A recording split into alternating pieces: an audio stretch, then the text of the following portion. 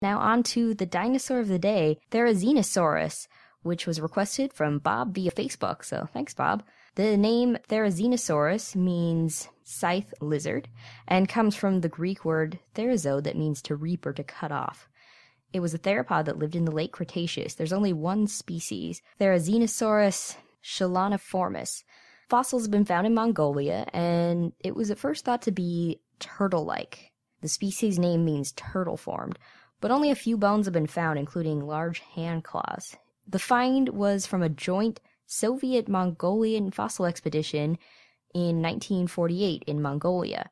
Russian paleontologist Evgeny Maleev named it in 1954, and he thought it was a turtle-like reptile that used its claws to get to seaweed, since the holotype only has claws. He thought Therizinosaurus used its forelimbs for swimming, and then the claws would be to cut aquatic vegetation, like seaweed. Then more fossils were found, including more claws and parts of forelimbs, which Rinchen Barsbold described in 1976. And then in 1982, Altangerel Perle described another specimen which had hindlimbs. In 1970, Anatoly Konstantinovich Rozhdestvensky said Therizinosaurus was a dinosaur and not actually a turtle.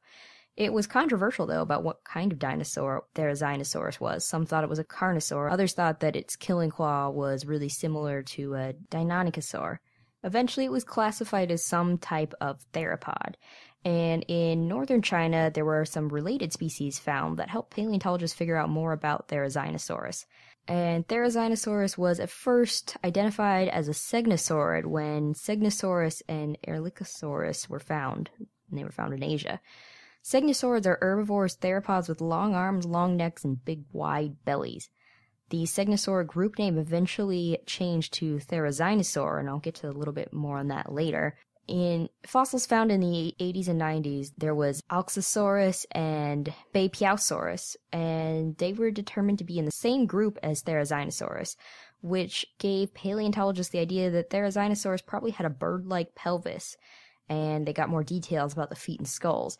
And eventually they concluded that Therizinosaurus and other dinosaurs in its group were more advanced herbivorous maniraptoran theropods.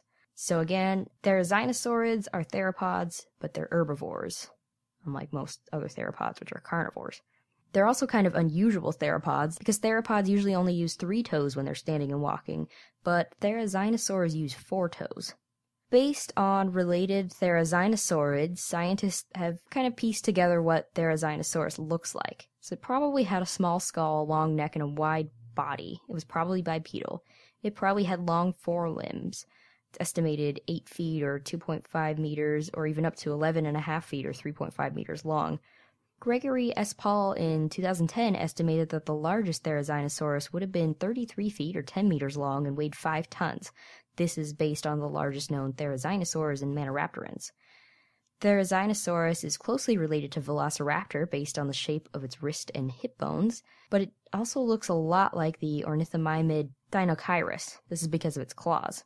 Therizinosaurus had large claws, larger than most Therizinosaurs. They're probably about 3.3 feet or 1 meter long, and they have actually the longest claws of any known animal. These claws were straight but tapered into a point gradually, and the claws may have been used for display to show reproductive maturity, or males may have fought each other with their claws, like how ceratopsians battle with their horns. Claws may have also been a deterrent for predator Tarbosaurus batar, which was one of the predators that lived around it, and this would have helped Therizinosaurus look fearsome. Just a quick note, other dinosaurs that lived around Therizinosaurus included Avamimus and Alioramus, which was a tyrannosaur. But Therizinosaurus possibly also used its large claws to pull down tree branches. So if it pulled down vegetation, then it may have been a picky eater, kind of figuring out what it wanted from the tall trees. It was probably an herbivore. This is based on other Therizinosaurs, although it's unclear what exactly it ate. That's because no skull has been found. But most of its relatives had small leaf-shaped teeth and were herbivores. Some scientists think Therizinosaurs ate insects and may have used their claws to rip into termite nests. But some Therizinosaurs may have been omnivores. Some Therizinosaurs had feathers, such as Beipiaosaurus from China. But it's unclear if Therizinosaurus had feathers, because it was much larger than Beipiaosaurus. In 2013, a nest of Therizinosaur eggs were found, 17 clutches in the Gobi Desert, which showed that maybe Therizinosaurs were somewhat social. The eggs that were found had no embryos, which may mean they all hatched and then the babies left with their parents. The adults of the eggs were estimated to weigh 1,100 pounds or 500 kilograms. You can see a life-size Therizinosaurus statue in Poland, along with Allosaurus, Diplodocus, and Iguanodon and more in Jura Park. You can also see Therizinosaurus and Tarbosaurus battling in Chased by Dinosaurs, a documentary from 2002. And you can see Therizinosaurus in BBC's Walking with Dinosaurs Inside Their World. Therizinosaurus will be in a future update of Ark Survival Evolved, which is a game we've talked about on this show. It will be large and slow, but if you tame it, players will be able to ride it and use Therizinosaurus for defense. Therizinosaurus also first inspired how Indominus Rex from Jurassic World looked. This is according to Jack Horner in an interview with Yahoo Movies, and this is due to its big, grasping arms. So, Therizinosaurus is part of the family Therizinosauridae, which means reaper lizards, and they're advanced theropods. They're herbivores and omnivores. They lived in the Cretaceous, and they've been found in Mongolia, China, and the US. Therizinosaurs had long necks, wide torsos, and they walked on 4 toes in a similar way to basal sauropodomorphs. They had unique hip bones that pointed backwards, and that made paleontologists originally think that they were like the bird-hipped ornithischians. They also have large claws on their hands. They could reach really far forward with their forelimbs, farther than other theropods, which made scientists think that they were mostly herbivores. They may have used their claws to grasp at branches, similar to a sloth. Yeah, I really like the comparison to a sloth. If you've ever been in a museum and seen a giant sloth, they're enormous, and they have huge claws, actually, that they use for grabbing branches and things. So even though they have like these menacing claws and big hands, they didn't attack anything. Or maybe they used it for defense. I don't know, but they were definitely herbivores. So I think that's a good comparison. Yeah. And as I mentioned, Bapiausaurus is known to have had feathers because the skin impressions found with it show primitive down-like feathers, which is similar to the compsognathid Sinosauropteryx. Some Therizinosaurs were relatively small, like Bapiausaurus, which was 7.3 feet or 2.2 meters long, but others were large, and Therizinosaurus was the largest.